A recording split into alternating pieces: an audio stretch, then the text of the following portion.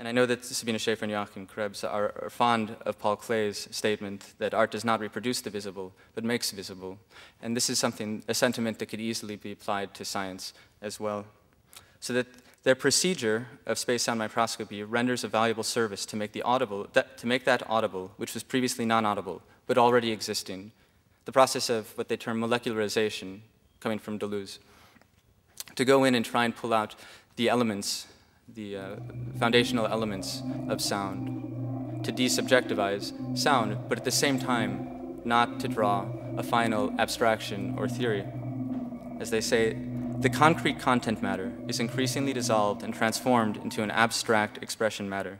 However, this process is not completed, so it is possible for each listener's imagination, beyond meaning and contents, to develop individual, audio-inspired imaginations in permanent fluctuation between pure naturalness and sheer abstraction.